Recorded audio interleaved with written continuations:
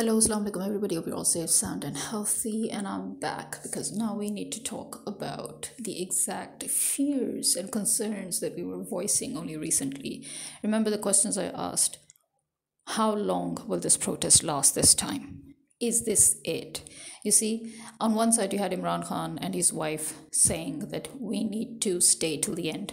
On the other side, you see the very expected, the very predicted violence by the army and the government towards the people, towards innocent, unarmed civilians. And then you see that they repeat that violence against the civilians in the middle of the night when they announced their crackdown or raid. And they killed, as of now, the news is coming that is about 200. That is what the news outlets, the international news outlets are reporting, that the number has gone up to 200 people dead. Now, here's my problem. You just let them die in vain. This is the problem I've always had with the PTI leadership, which I keep on and on saying that, this country is taken over by traitors and you will find traitors everywhere. I have yet to find a Pakistani, I have yet to find a Desi who has a bloody backbone, who has the guts to actually push forward. Apart from Imran Khan, to be honest, I haven't found anybody. Okay.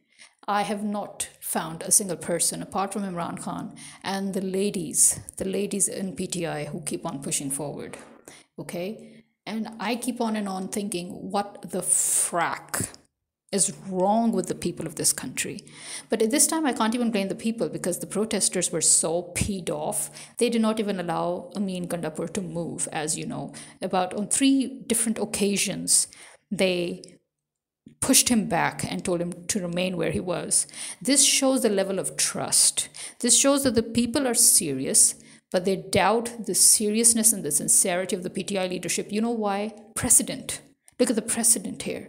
We have a precedence of the leadership constantly making a joke out of these protests, out of these campaigns, out of these rallies. Every time they call the people are struggling. Thank you very much, you mofos. They're traveling from all over Pakistan to reach Islamabad. And what do? You get 200 people killed and then you decide to back off.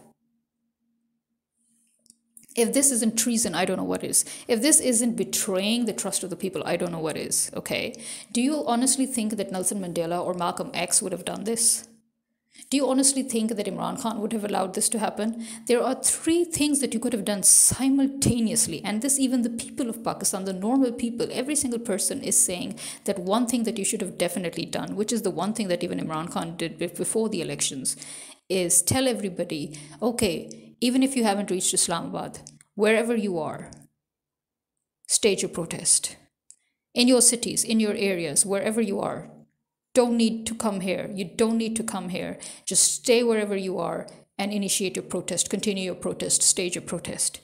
Okay? That every single person you talk to in Pakistan would be saying the same thing, that why didn't people just stay wherever they are and continue their protest and just shut down the whole country? Remember, this is something I've been saying for bloody 2 years now. And people are saying it too. Okay? So this was like freaking common sense. He failed on that front. Amin Gandapur, I'm sorry, but you failed to deliver on every front.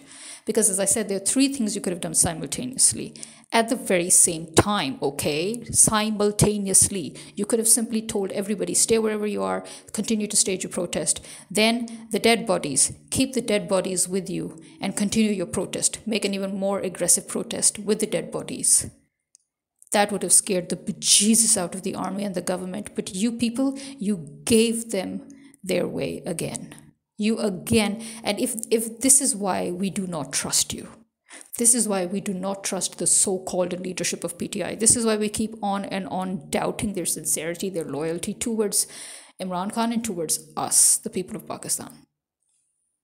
Because why else would you back off every single time? We know what you're doing. You're trying to make a joke out of it so that at the end of the day, the next time you call people are going to say, fuck off, we're not coming. But you know what? As I said before, this can backlash.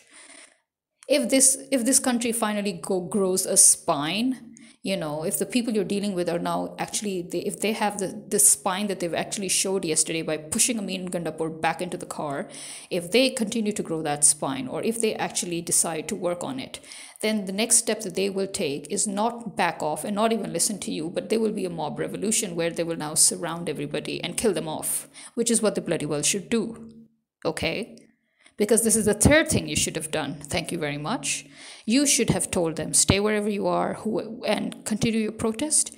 You should have kept those in D-Chalk with the dead bodies and said, we're here with the dead bodies.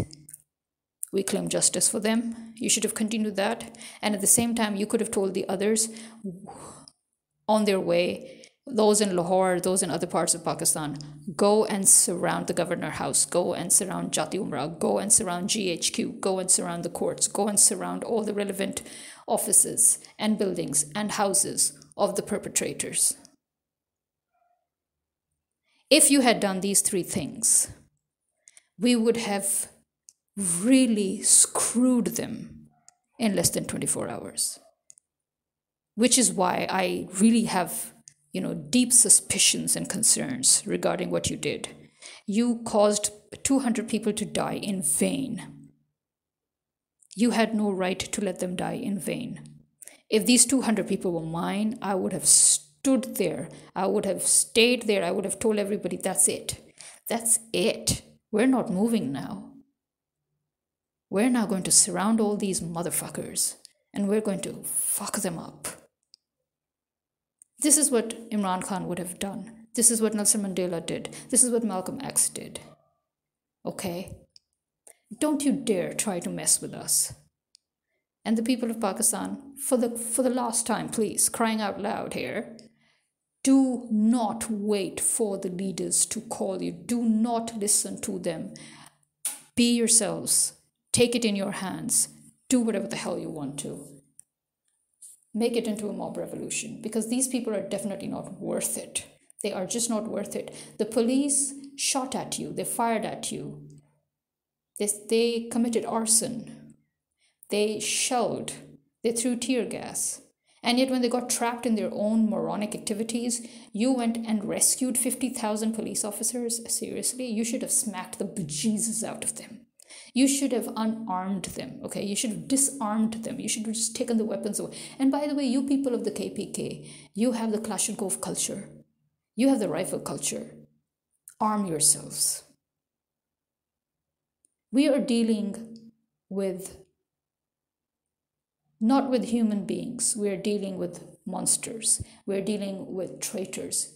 And you, the army, you soldiers, what the fuck are you? First of all, your families should be deeply ashamed that you are in the army. If you had any shame, if your families had any shame left, they would have made you get out of the army. Because I'm sorry to say, I've never seen a more spineless body of soldiers in my entire life. What are you going to protect our borders? Seriously, you, people like you, how can you protect our borders when you couldn't even protect us from your own chief of army staff? You couldn't protect us from your own supervisors' wrong decisions. You listened to them and you shot at us. You, the police force, the security forces, you shot at your own people. How the fuck can we trust you to man our borders? You pathetic losers, you're going to man our borders? You couldn't even protect us from your own bosses.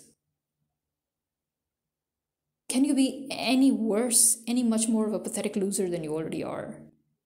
Just go screw yourselves already. This is why I keep on saying the army needs to be dismantled completely. The police force needs to be dismantled completely. The intelligence bureaus need to be completely dismantled. Everything needs to be dismantled. That's it. Let's start from scratch. Enough is enough. This is me signing out. Khuda Hafiz.